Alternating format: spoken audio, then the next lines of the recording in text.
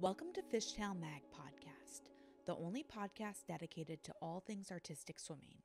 I'm your host, Liz Corman, and today I'm here with two-time U.S. Olympian Mariya Koroleva. Mariya was born in Yaroslav, Russia, immigrating to California at age 9, where she began her career with the Walnut Creek Aquanuts. She went on to compete with the junior and senior national teams, and then for Stanford University, culminating in a trip to the London Olympics in 2012.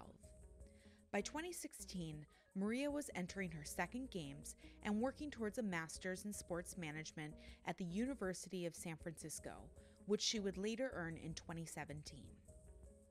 I was fortunate enough to catch up with her and talk about her Olympic career and how she has stayed involved in the sport since her retirement. Most significantly with your history is that you're a two-time Olympian. Very few athletes get to say that they go to multiple Olympics, and you not only did it, but did it on two duets where there were no teams, so it was even more selective. I want to hear a little bit. 2016 was a totally different selection, totally different experience, and your experience going there and being with Mayu and your duet partner, Mary Kilman. 2012 was the hardest year of my life. I will go down saying that all the time because it truly was. It was my first Olympics. We were training in Indianapolis in Indiana. It was really tough because it was the first year that the US team didn't qualify for the Olympics. So emotionally it was pretty tough, training with the same girls. A lot of them I had been on junior teams with or I went to college with. And then to have the duet qualify and not the team, it was really hard. We were all moving along the same path together. And then I kept going, and then their Olympic dream got cut. So that was really difficult. And in terms of the training, physically, it was very, very demanding because Mayu's a very demanding coach. Mary and I were actually first paired together as a duet in September of 2011. So we were paired together only 6 weeks before the Pan American Games in Guadalajara, which is completely unheard of. You don't put together artistic swimming. Exactly. You don't put together a duet and compete in 6 weeks. Like that's so fast.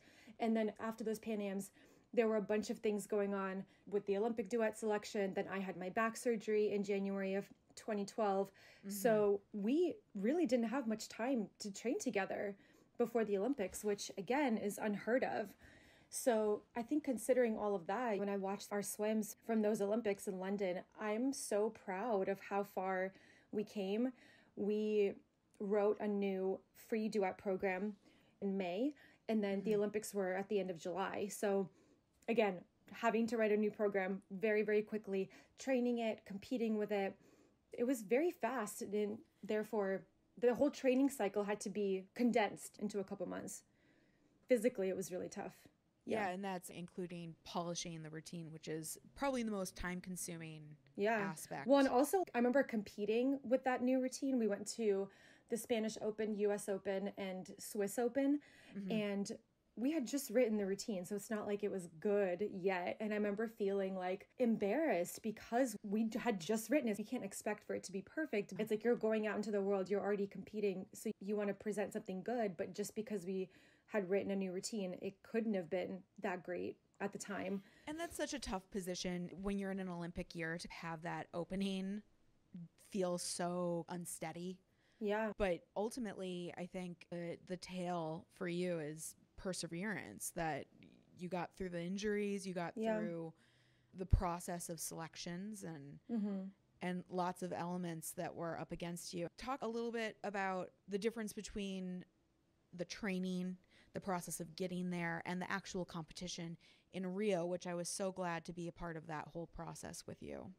Rio, the whole 2016 year was very different than 2012. And actually in 2012, I forgot to mention, so aside from like the training stuff that I had to deal with, my dad was very sick at that time. He had hepatitis C and cirrhosis of the liver. So we were training in Indy. My dad lives in California, so being away from my family was really difficult.